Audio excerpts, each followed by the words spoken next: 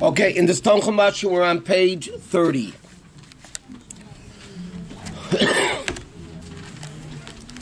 Last time we began the first few psukim of Parshat Noach. Basically, it says Noach was a righteous person in his generation. Different opinions say that's good. Certain opinions say it's bad.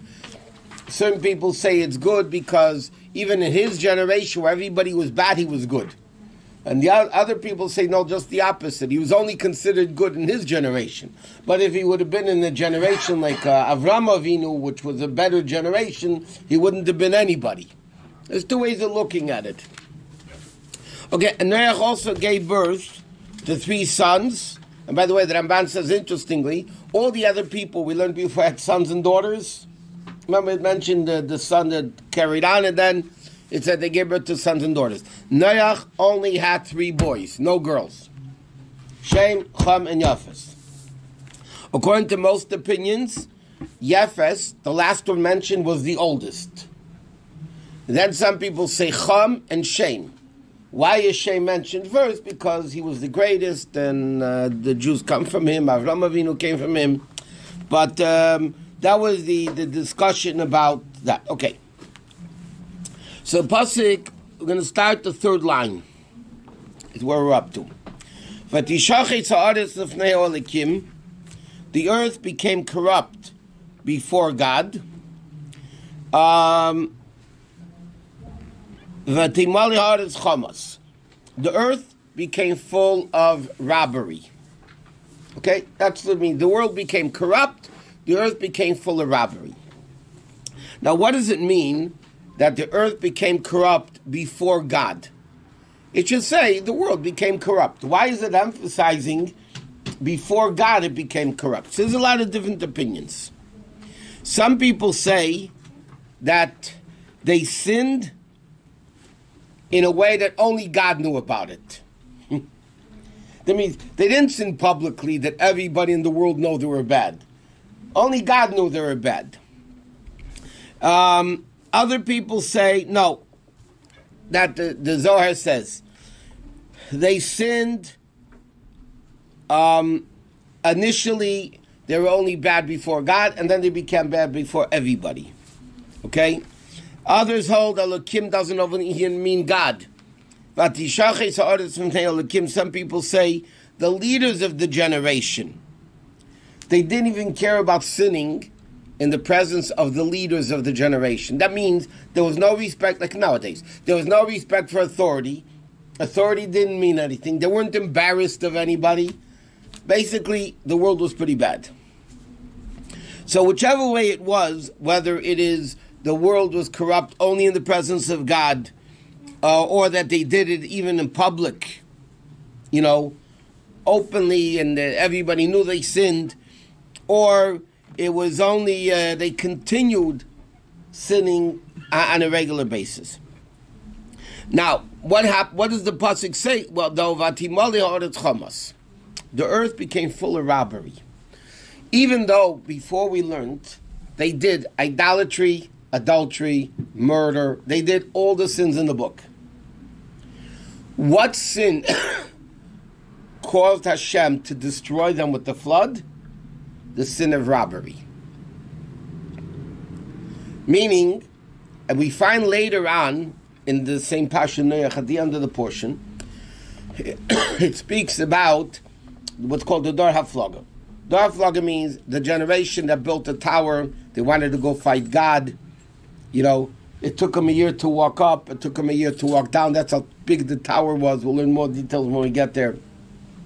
Their whole intention was to fight God. But over there, the pasuk introduces it with the pasuk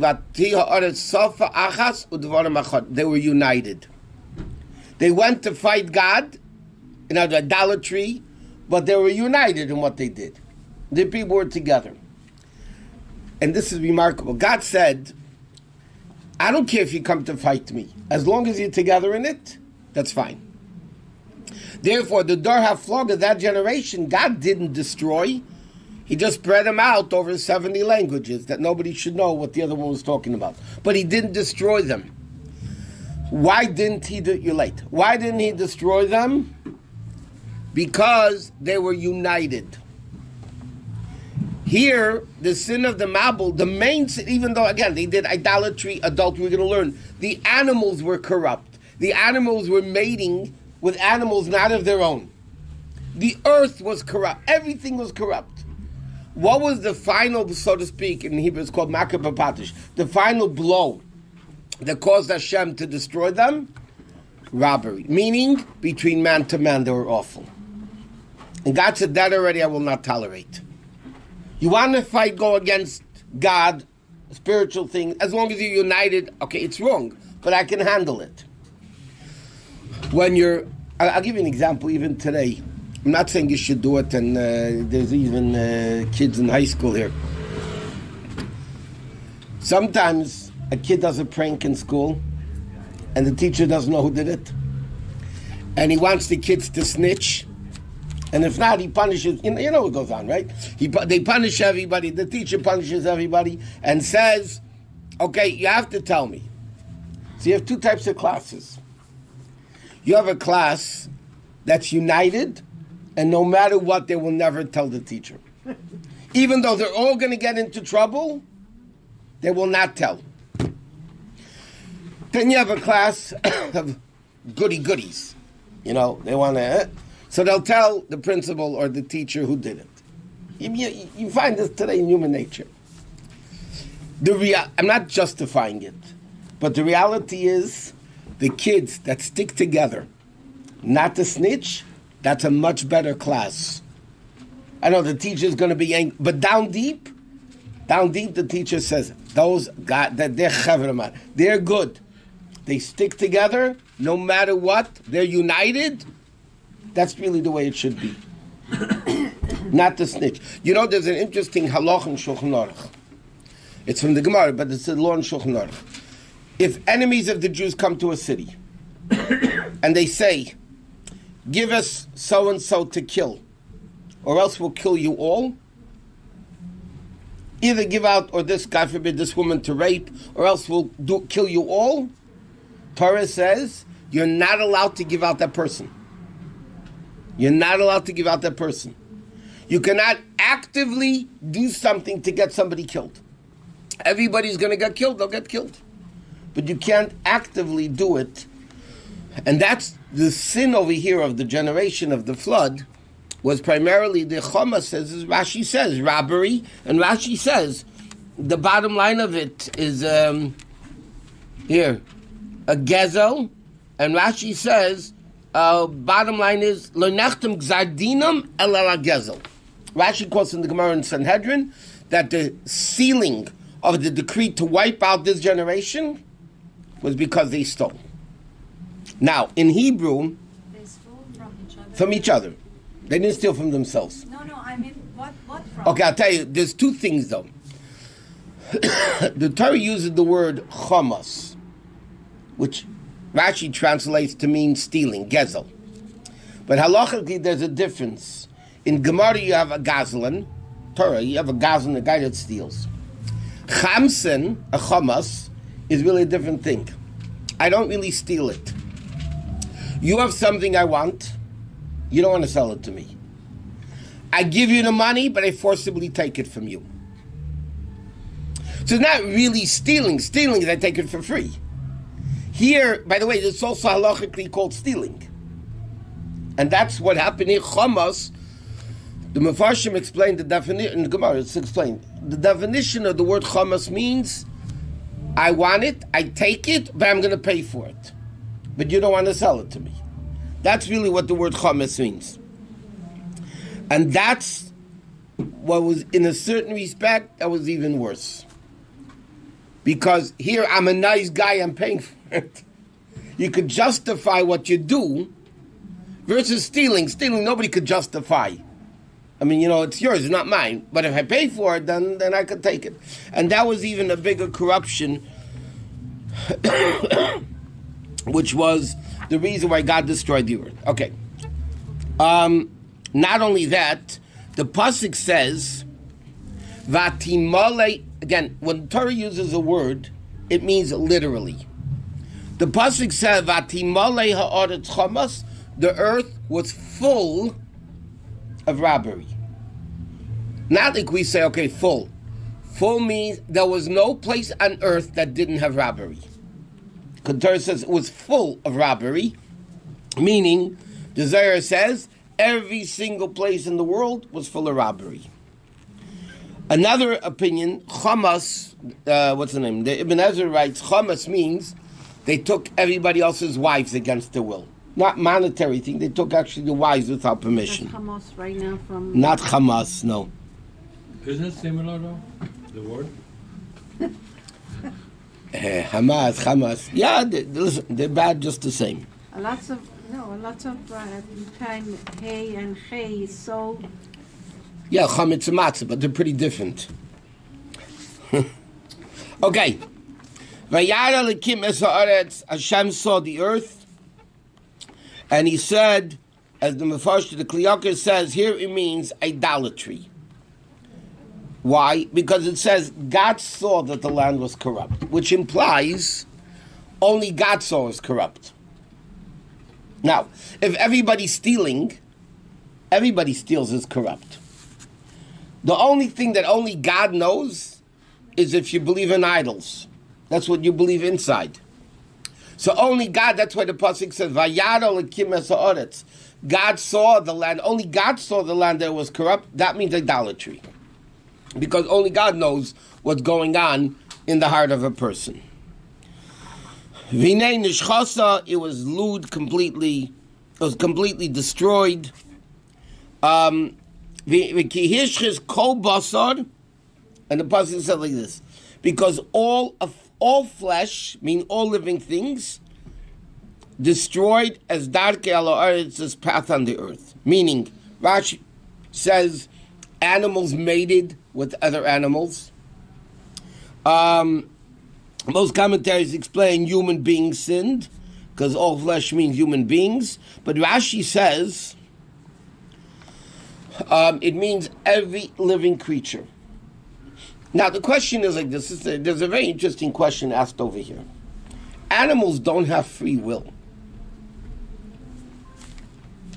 You know, when you choose to do evil, basically is I have the choice to do good or bad, and I choose good or bad. So if I do good, I'm good. I choose to do bad, I'm bad. Animals don't have free choice. So how is it possible that even the animals sinned? They don't have free choice. How can they sin? They're not making a logical choice that I'm going to sin. But the interesting answer is sometimes the effect of people in corruption makes the atmosphere corrupt whether you know about it or not. In other words, the evil of the people caused that the air of the atmosphere of the earth, and we're going to learn even the earth itself was corrupt. Instead of giving wheat, it gave weeds. Everybody became corrupt. Where did that come from? The atmosphere in the air created by people's corruption actually caused indirectly that animals sinned and the earth sinned and everybody sinned. It just in the air that led everybody, even without free choice, just to sin. Which shows how much impact every person has on the world. When you do something good, we cannot think it's only I'm doing good and that's it. You do good, the whole world is being elevated. You do bad, the whole world is becoming corrupt. And here we see it clearly. I mean, here was to an extreme. That everybody was really bad, so it caused everything neutral to be bad. And everything was bad. Ala haaretz, on the earth, everything was bad. Okay. Vayemer lekim leNoach. Okay, so now God says to Noach, Kate kol basar ba lefanai. The end of all flesh, I've had enough already. Enough is enough. The world became corrupt between man to man. Hashem said, that's it. I'm not keeping them anymore. Kate Kolbasa, but he doesn't say of all people. He says all flesh. Because we know animals died in the flood. The only ones, by the way, that didn't, we'll learn later, are the fish. The fish always remained pure. They never mated with other fish. They didn't do whatever. The fish were the only ones that remained pure and good. So therefore, they were the only animals safe from the flood. And it was actually a miracle that they were saved. Because how did the fish survive? They weren't in the ark. There was no water in the ark, right? You had to cover it, make sure no water gets in. The fish were in the floodwaters. But later we'll learn the floodwaters was boiling hot. Boiling hot. So how did the fish survive in boiling hot water?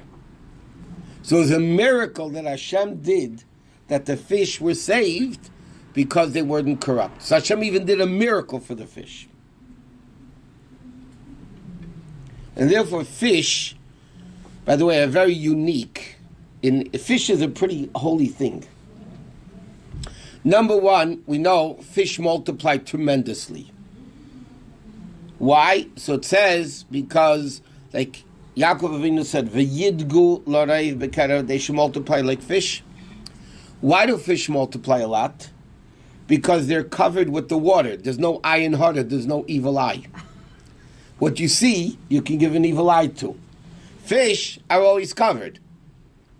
They're hidden in the water. If they're hidden in the water, there was never ayin hara given to the fish, so they multiply a lot. Only humans can do ayin hara?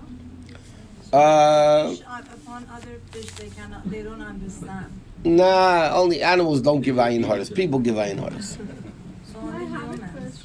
What? The evil eye. 1 second. Torah talk about mermaids or no? Mermaids. Torah doesn't talk about dinosaurs. That doesn't mean there were no dinosaurs. Torah doesn't talk about mermaids. That doesn't mean there were no mermaids. In fact, the Medrash says anything that exists on the dry land exists in the ocean. There's inanimate, plant, animal, human.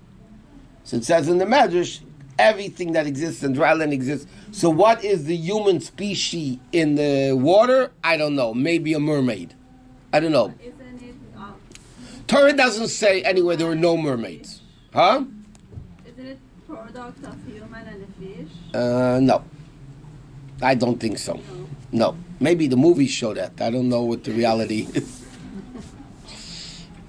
The question is, were there? Torah doesn't say there weren't. But there weren't people. I mean, that's...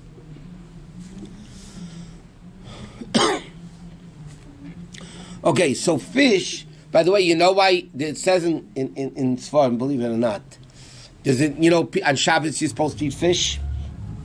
Simply is because fish is a delicacy. But it's brought down in Kabbalah, another reason why you're supposed to eat fish. Don't ask me what it means, but this is what it says. That the souls of certain righteous tzaddikim come back in fish. That's what it says in Kabbalah. I don't know what it means, so don't even waste your time asking me. Certain tzaddikim come back as fish, and when you eat fish on Shabbos, it elevates the souls of those tzaddikim. What? Does it mean that Can I- are they come back only in kosher fish? I can't imagine them coming back in treifa fish, but I don't know. And they won't be elevated. Can't make a breath. Yeah, I know, but I'm saying, whatever. So can I ask you a question? Yeah. If the animals, they don't have brain. Brains? They don't have brain. I mean, they are... They have a brain. They don't have wisdom. They don't Yeah, have... they don't have free choice. And so... And if they don't have chachma, if they don't understand it, why they have to be punished? I told you, because they still did things which were wrong. Because of the atmosphere, Hashem says, these things are corrupt. I'm going to pick... And by the way, which animals came into the ark? Those animals that didn't sin. When Hashem told him to take 7 and 2, right? Right. So there were not 7 horses in the... I mean, horses were treif. There were not only 2 horses in the world, obviously. There were millions. Which ones went into the ark? So it says the ones that were behaving, the horses that behaved, that the ark took in, and otherwise the ark threw them out. This whole ark bit, by the way, we start learning it. It was an unbelievable miracle that people don't even realize the miracle of it. The size of it, how it held everything, and it was an unbelievable miracle. And that's why it says in Kabbalah that Noach refused to go out of the ark until God told him to go out. Why? Because in the ark, Noach lived like the era of Mashiach, when it says the wolf and the lamb will, Garzev and Keves, the lamb and the wolf will be peaceful together. When is that? When Mashiach comes. What was in the ark? They were all peaceful. That means inside, this is what it says in Kabbalah, inside the ark was the era of Mashiach. And therefore Noach said, I'm not going out. As busy as he was, he got kicked, he got bitten, whatever it was. He said, I'm not going out. This is too great. Until God said, get out. Then he had no choice. Okay, so now what's interesting, okay, let's first finish the pasuk. Hashem said to Noach, because they're full of robbery, right? Even though, like we said, they transgressed everything. Bottom line, only robbery. Okay. Now another thing that Ramban says: why did God seal the decree of the flood on robbery? He said because robbery is a logical commandment that even if Torah wasn't given, even if the 7 Noahide laws weren't given, people should understand it themselves. What's yours is yours, what's mine is mine. Why should I take what's yours? Jealousy. Yeah, I understand, but I'm saying that's a logical thing that even everybody can understand without prophets, Noach, or anybody else having to tell the people. But here we see another interesting thing. When Hashem says to him, okay, I'm distrini mashchisam es ha'oretz, and here's another, by the way, before we go further, ini mashchisam es ha'oretz, it doesn't say min ha'oretz, I'm going to destroy them from the land. The Torah says I'm going to destroy, in English it's translated because there's no other choice. But Rashi says, what does it mean, es ha'oretz? Together with the earth. I'm going to destroy them with the earth. The flood, it says in the Medrash, and in Zohar and all over the place, 3 tvachim, 3 handbreadths. Each handbreadth is between 3 to 4 inches. Okay? 3 handbreadths of the earth was washed away in the flood. The earth became so corrupt, that always in Allah you have a concept of Gimel Tvachim is like together. So it was like 9 to 12 inches of topsoil were actually destroyed in the flood.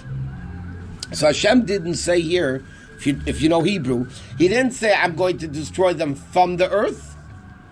I'm going to destroy es ha'aretz means together with the earth. The earth was also destroyed. Which, by the way, just from a scientific point of view, when they mention the age of the earth, millions of billions of trillions of zillions, whatever it is, it keeps changing from 1 million, as if it's 5 million, 6 million, as if 1 million years is nothing. I mean, the whole world's 5,769 years old. I mean, it's like, but how do they prove the age of the world? Basically, it's different forms of carbon dating. They say that if from here to here, such a change happened, so from here to here, another change happened. Okay? So they say, if from here to here took 1,000 years, so from here to here took 1,000,000 years. That's how they basically carbon dated. But carbon dating and all those types of scientific proofs only work if things run normally. I'll give you an example. A volcano, earthquake, yeah? Or the flood, as we're learning here. An earthquake could change the earth system in, what was the Northbridge? 6 seconds. 6 seconds. 6 seconds. Changed the earth with the earthquake, what normally could have taken maybe 500,000 years. And it happened in 6 seconds. A volcano, when a mountain explodes, in 5 minutes, that could take something that normally would take 1,000,000 years to do. The topsoil that the 40-day flood washed off could have normally been taking millions of years. But it happened in 40 days. So all these psukim, by the way, the same thing, when God created a dinosaur, how do they, another way they do it, we learned. They find dinosaur bones, and again, Torah doesn't say there are no dinosaurs. Yeah, they find dinosaur bones, and based on carbon dating, the dinosaur bone would be 1,000,000 years old. Yeah, but what they don't understand is on day one, when God made the dinosaur, God created a full-grown dinosaur. So the bones could have looked like 1,000,000 years, but they were 1 day old. God created them full-grown. All these things, the flood, the way God created the world, all these things challenge completely the theory, by the way, it's only a theory anyway, which means it's not true, a theory of the age of the world. But over here by the flood, Hashem said, I'm going to destroy them. Now, later on in Chumash, Hashem came to Avram Avinu and said, I'm going to destroy the city of Sodom. Sodom and Amorah, right? I'm going to destroy them. They're corrupt. I'm going to destroy them. What was the first thing Avram Avinu did? He said to God, no. Maybe there's righteous people. Maybe this. Maybe there's 50. Maybe there's 40. Maybe there's 30. He started arguing with God not to destroy the world. We don't find in the Chumash that Noach said to God, no, you can't do it. Don't do it. He didn't, and nowhere does it say Noach fought for his generation like Avraham Avinu did. Therefore, all Noach was interested in, you're blocking.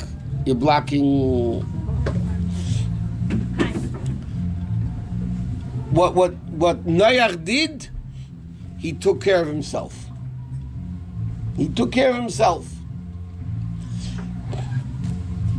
In Hasidic expression, Noach is called a tzaddik in pelts.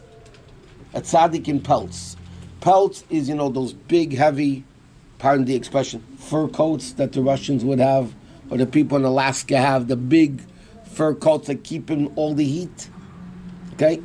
Noach was called a tzaddik in pelts, meaning he took care of himself, he kept himself warm, he kept himself holy, but he didn't care about anybody else. And that was Noach's crime. That's one of the reasons why the flood waters are called Noach's flood, Mei Noach, because Noach didn't fight for his generation. He only cared about himself and his family. That's all he cared about. And therefore we find an interesting thing. In Pirkei Avos, in the 5th chapter, it says there are 10 generations from Adam to Noach, and then God destroyed the world. Then it said there were 10 generations from Noach to Avram, and then it said they were corrupt, and then it says Avram Avinu came and got the reward of all the 10 generations. By Noach, it doesn't say he got the reward of the generation. It says in Pirkei Avos, Noach, the people were destroyed and Noach was saved. But it doesn't say he got the reward for the people. So some commentaries say there was no reward to get. But some commentaries explain because Noach didn't care about anybody else but himself. So why should he get the reward of the good other people did?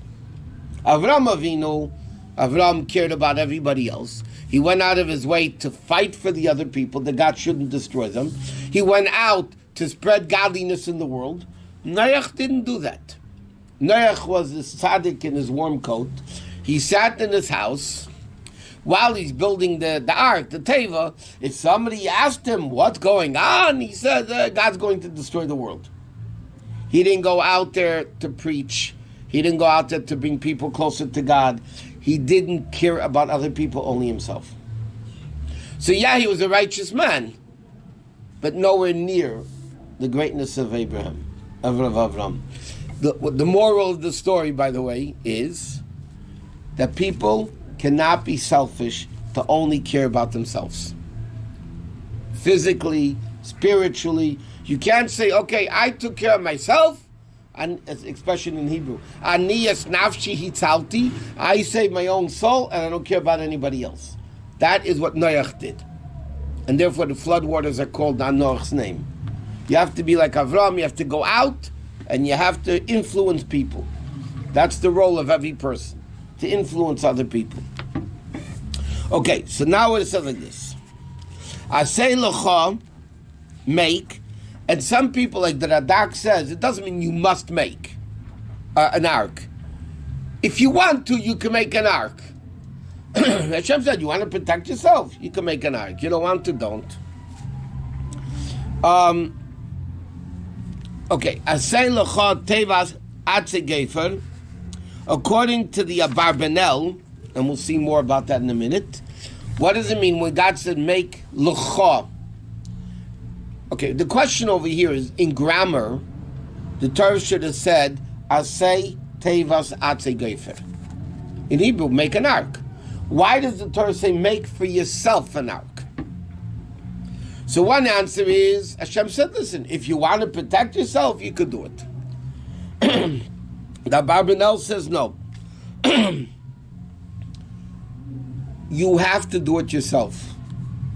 Nobody can help you. Nobody can help you with it. You got to do it yourself. The Alshich says, meaning, make an ark like you are. Meaning, you're aloof of everybody else. Isolate yourself in the ark and seclude yourself from everybody else. Just separate yourself. Okay?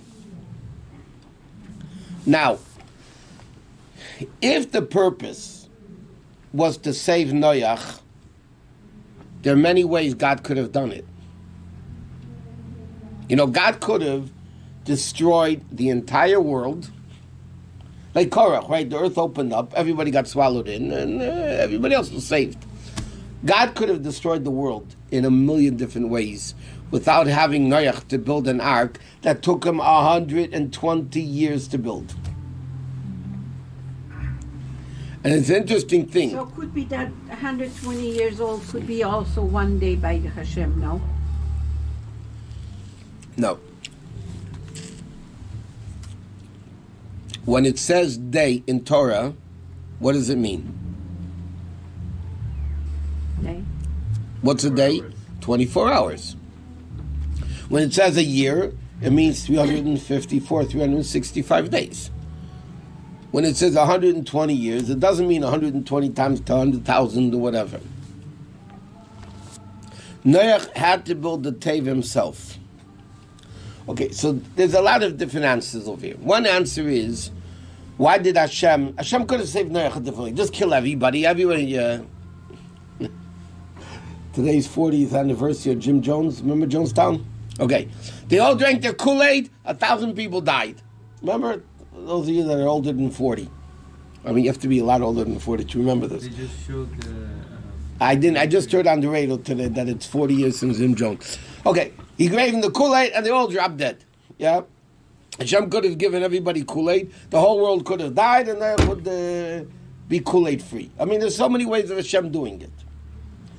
So one answer is, Hashem still gives the people an opportunity to repent. They're going to see Noach chopping down trees. They're going to see Noach painting stuff. They're going to see, they're going to ask him, what's going on? What are you doing? So then Noach's going to tell him, if you don't behave, God's going to destroy the world. And he still didn't care. Right? But Hashem wanted to give them one last chance, even after he sealed the decree. And there's another remarkable how kind Hashem is. He sealed the decree that he's going to destroy the world, and he still gave him another 120 years to repent and do tshuva. They still didn't, because Noach wasn't out there, influencing them. He was busy. He was busy. Even in these days, because if somebody is like Noah comes out and wants to help people, they're not gonna listen. If somebody doesn't want to go that way, they You're won't. not a real Chabadnik. When you go out to the world, to people, they want and are willing to listen. People want to listen. People want something substantial that they don't have. Without Torah, there's no meaning of life. There's no in-depth meaning of life. People are looking for the meaning of life. That's what everybody wants. Okay? If you go out to them and you present it in the proper way, people are dying to receive it. And Noach didn't bother doing that. Avraham Avinu did. And therefore Avraham Avinu converted, so to speak, thousands and thousands and thousands of people, him and his wife, and Noach didn't. But there's another interesting thing over here with the table when he says Asay Lecha. Hashem said that, like the Barbanel said, Noach had to build it completely himself. Okay? That means he had to chop all the wood himself. No helpers. No carrying help. No. Hashem said, you gotta make it. That was part of Noach's tshuva, by the way. Because he didn't do anything, God said, okay, you're gonna work on this teva. Do you know what it is? The ark was 300 amas, 450 feet long. Yeah. 30 is 45 feet high, and 75 feet wide. For any of you that know, a football field is 300 feet. This is 1.5 times a football field. You know a football field? The young guys would know. The football field is 100 yards, which is 300 feet. Now, do you know what it is? Try to picture you're building a big house with a plank of wood, let's say 100 feet long. You have to carry it yourself. You have to nail it yourself. And nobody can even help you. That itself would take 120. That itself would take 120 years to do. That's how it's interesting. There's a Sikha from the Rebbe. The Rebbe asked the question, and Pshat, Rashi doesn't say why it took so long to build the Teva. It took him 120 years. So how, in Pshat, how a kid asks the question to Rashi, how is it possible it took so long? So the Rebbe said, no, because the kid understands what he's learning. The pasuk says, you got to make it yourself. If you got to make it yourself, chopping the wood, schlepping the wood, nailing the wood, sealing the wood, 120 years. Well, if it would be today, it wouldn't be even a question. You know what it is to get permits? If Noach would have to get permits from Beverly Hills, it would take him 500 years to build it. So thank God there were no permits in those days. Okay, so he says like this: make the ark yourself. Okay.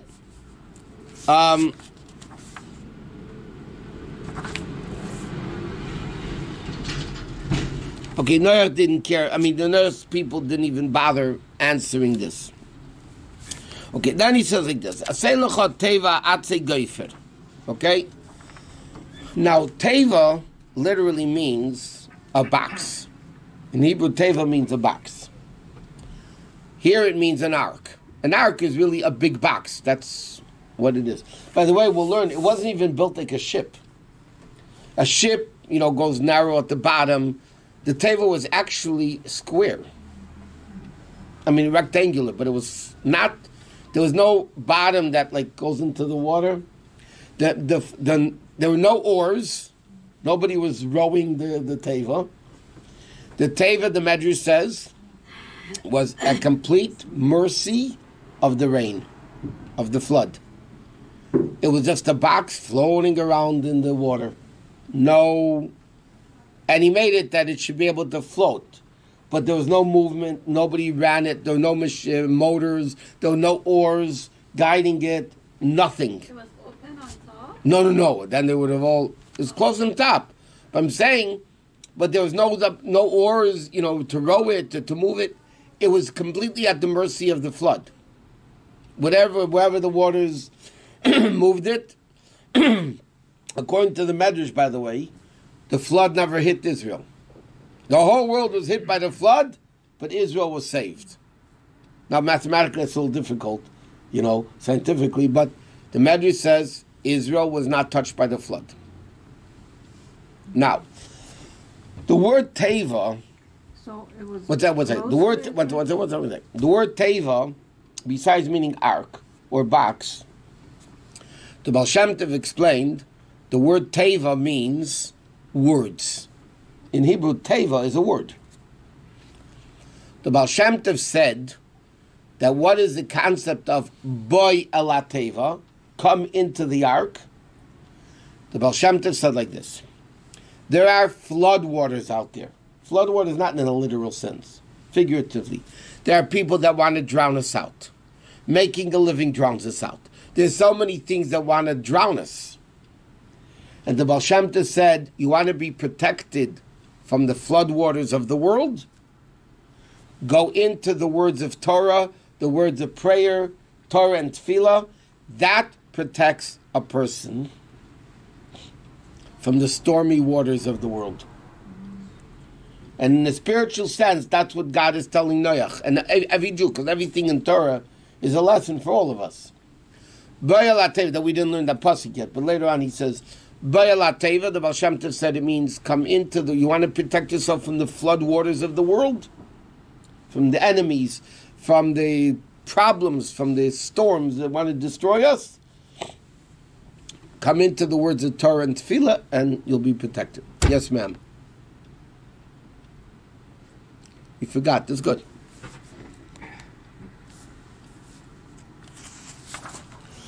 Okay. So he says like this. How do you make the ark? He told him, make the ark with gopher wood. What's gopher wood? Some people say, the Targum, let's say, translated is basically a cedar wood, cedar tree. Other people translated it means pine wood. Some people say it just means gopher wood that floats. Wood that floats. But you have to remember, just think all the animals in the world, yeah? You had elephants, lions, tigers, hippopotamus, kangaroos. You got massive animals in there, and it had to hold the weight. Huh? So maybe that's why they didn't take the dinosaur. No room for dinosaurs. Where was Rabbi Schuster? Where's I got the flood? I wasn't there. No, as it was close to Egypt, close to Israel, close to where? Close to Israel. But the flood didn't. We'll learn later that the flood wasn't the destruction, it was purification. The 40-day flood, we'll get a little more details, but the 40-day flood was a mikveh. A mikveh has to be, the measurement of water in a mikveh is 40 saw. Whatever, 40 saw, this is the measurement of a mikveh. The world was so corrupt, Hashem had to purify the world. Now, you can't put how are you going to put the world into a mikveh? So Hashem says, this is what the Medrash says, Kabbalah says, the Zohar says, everybody says. God brought the rain for 40 days. That was actually a mikveh. God took the whole world and put the world into the mikveh. The mikveh, the water was all around it. The mikveh purified the world from all the evil and corruption that the world had. So it was actually a purification, which answers again the question. If God wanted to destroy the world, there are many ways of doing it. He could just make everybody die. Finished. God didn't want to kill people. God needed to purify the world. So the only people that were not corrupt was Noach and his children, Noach and his wife and the children. All the animals, 2s and the 7s, those animals, and everything else died. But the earth itself, the world, was actually purified through the mikveh. That's what the mikveh actually was. What? Would you say that it's like an ongoing purification that still exists till today? Are there effects that are from then, or was it just like a certain amount of time?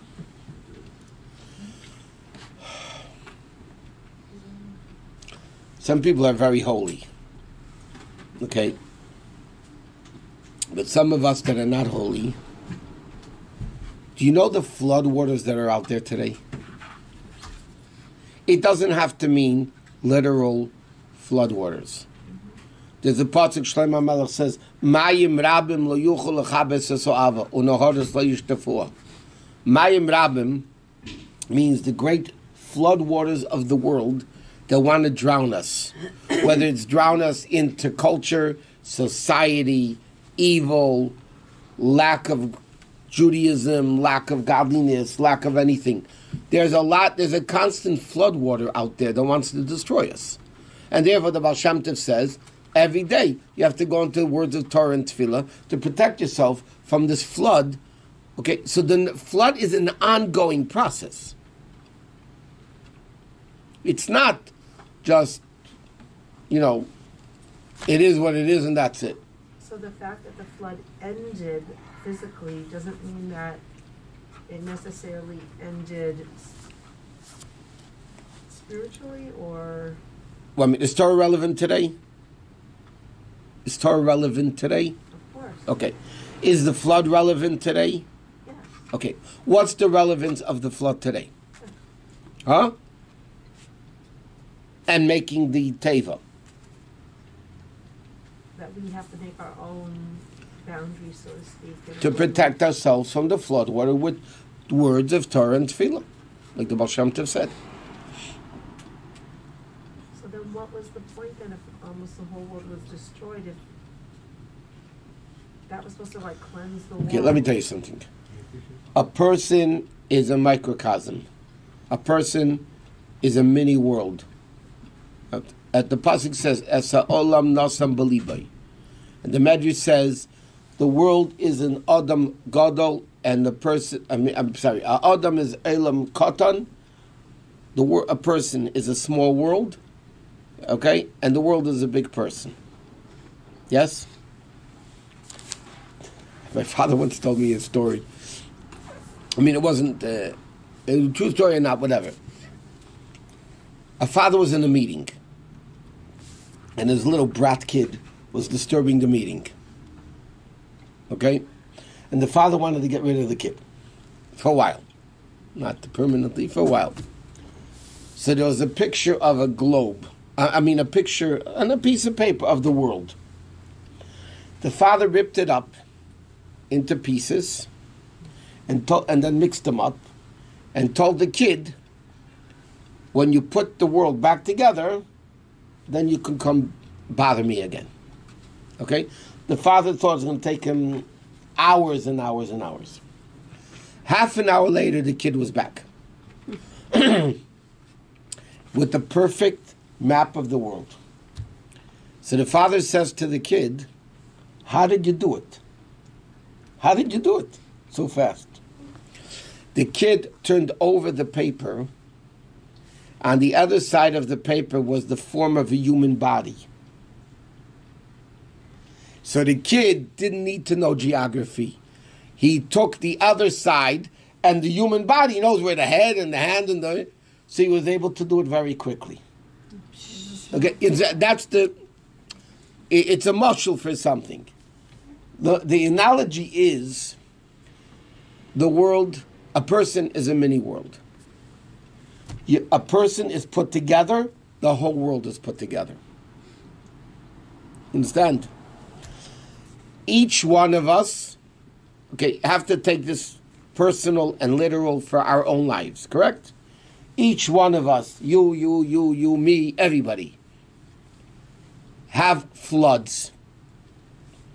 We have our own issues, difficulties. They're basically called, they want to drown us out, correct? Want to destroy us in one way or another. Each one of us has to be protected from the flood. Correct? From our own personal flood. How do we do that? So the Torah says what Noach was told to do. Make the ark, meaning make the words. Go into the words of Torah. Go into the words of Tefillah. That will protect you from the storm waters of the world. You'll be anchored in properly that nothing will happen to you. Is that the flood today? 100%. You have your flood, I have my flood, she has her flood, he has his flood. And everybody has to be protected from the flood.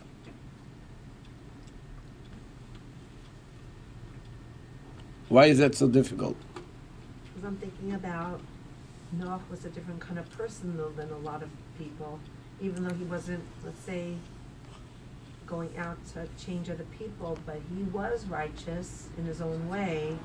So he had an advantage in a certain sense. What was his advantage? That he didn't do what he was supposed to do. Which is not really an advantage, it's a disadvantage. Okay. Kinim Tasas Ateva, you should make the ark with compartments. You know, you have so many different species. You know, they're animals. So you have to make compartments. And you should cover it mibayis umichutz, inside and outside, bakefa, with pitch. Pitch means a tar, because it had to withstand the powerful waters. Is again, even though it was miraculous, because the water was boiling hot, nevertheless, Noach had to do in a natural way what God wants him to do, to protect himself in a natural way, build the teva and so on and so forth. Okay, now what did Radak explains? In case the outer pitch becomes rubbed out, so at least you have the inner pitch. When Moshe Rabbeinu's mother, Rashi says, when Moshe Rabbeinu's mother put him into the basket, into the Nile, over there she only put it on the outside for two reasons. Number one, she didn't want her baby smelling tar from the inside, which is awful smell. And secondly, over there the waters weren't raging like the flood, where you need very strong protection. Over there was just in the Nile or whatever it was.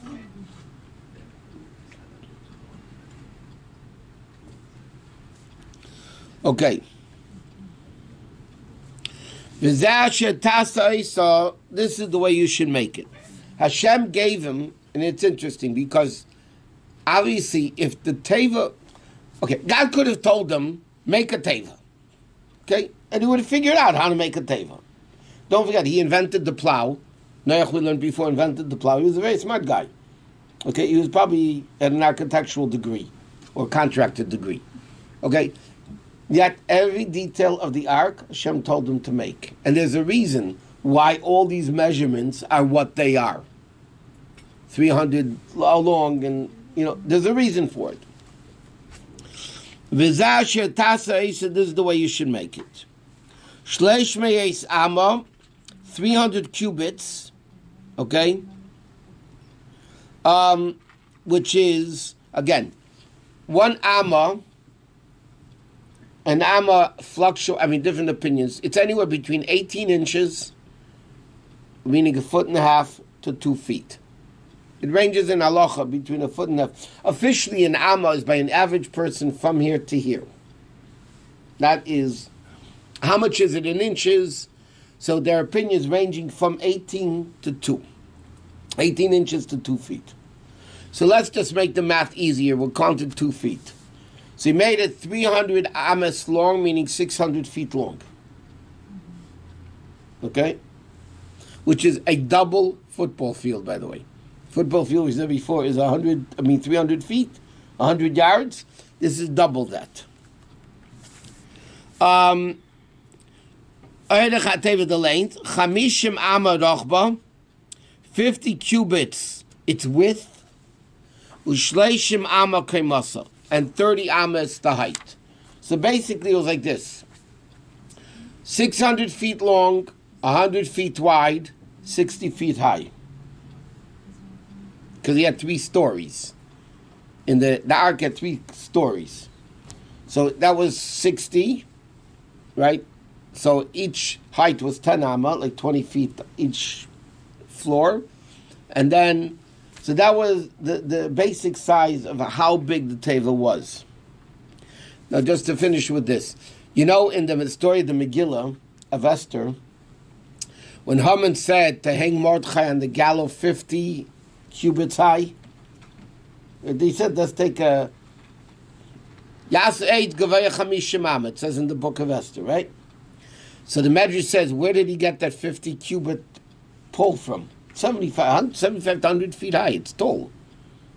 So it said one of Noach's many sons was in charge of Mount Ararat, which was the place that Teva landed after the flood, and he pulled off a 50 amma pole from the ark and brought it to Haman. That's where he got it from. It was pretty mess. Okay, to be continued.